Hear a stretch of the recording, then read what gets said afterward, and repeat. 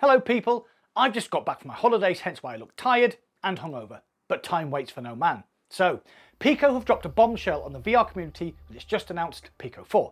Not so much a bombshell and more a rocket HIMARS to the face of MetaQuest 2. This advanced VR headset is going to change the standalone and PC VR markets forever, and I have an exclusive reveal that will make seamless PC VR on the Pico 4 a reality, and it's coming sooner than you think, so stay tuned till the end for that reveal.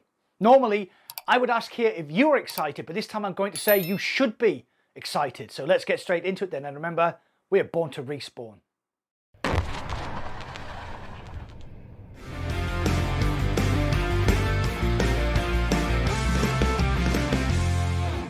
Before I start, you can now join my channel for exclusive perks, giveaways and content. So if you enjoy the madness that is Mac in VR, please consider joining.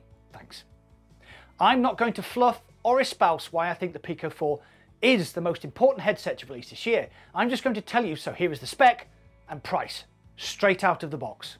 The Pico 4 will use expensive pancake lenses to make the headset small form factor, light and comfortable. At only 586 grams, this headset is light, feather light, and by placing the 5300 mAh battery at the back, it is balanced as well. For reference, the Valve Index weighs 809 grams. The FOV will be 105 degrees and the lenses are 2160 by 2160 per eye LCD panels with a 90Hz refresh rate. The face covering is a lightweight, sweat-wicking material which is duplicated on the back head support. There also appears to be an optional over-the-head strap to further alleviate any comfort or balance issues. The reason I say optional is that during the presentation, people are seen using the headset with or without the strap. The headset has stepless IPD adjustment, so no more messing around with only 3 settings. It has 4 cameras for inside-out tracking, similar to the Quest 2, but it also has a 16GB camera mounted at the front for full colour pass-through. This opens the gate for full colour AR on the Pico 4, which is definitely something to get excited about. The controllers are redesigned completely from the Pico 3's rather clunky and cheap-feeling offerings. The tracking ring has been moved to prevent occlusion and stop you clattering the controllers together when reloading a pistol or rifle in VR. The headset will offer full hand tracking as well, with a demo of air guitar showing a guy playing, well, air guitar in VR. They will also contain high definition feedback via broadband haptic motors and have laser cut grips for added comfort and to prevent slippage. Pico are also working hard on their SKU. With the Pico 5 software release, this includes a slicker interface, social media, but no mention of the much anticipated TikTok integration. The price. The base Pico 4 with 120GB memory will cost £429 and the 256GB version will cost the same as the equivalent Quest 2 at £499 in the UK. That's a very aggressive price point and means the Pico 4 will be very competitively priced against its Meta counterpart, which is coming up to 2 years old and has just had a £100 price bump. Pre-orders for existing Pico owners with their 35% discount will begin on the 23rd of September, and this will open up the general public in October with a release date of the 23rd of October.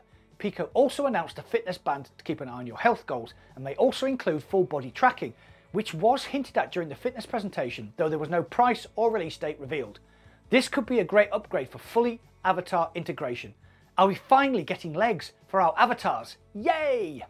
So, phew, let's take a minute to digest that because that headset sounds amazing at that price. My feelings?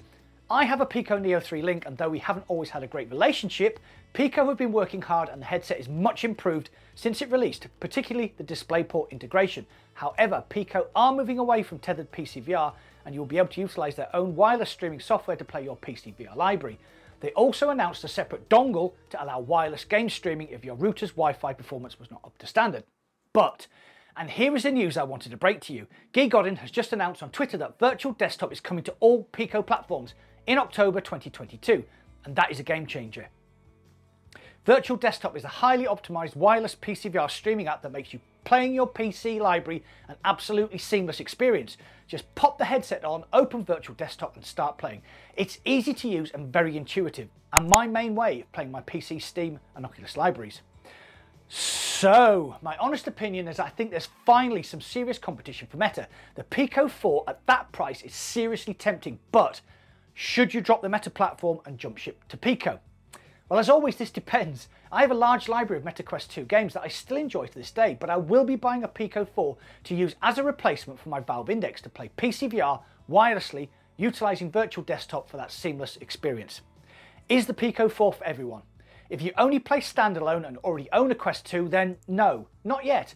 But if you use your Quest 2 to play standalone PC VR, then yes, the upgrade in screen clarity, colour pass-through, and that super lightweight will make the headset very tempting.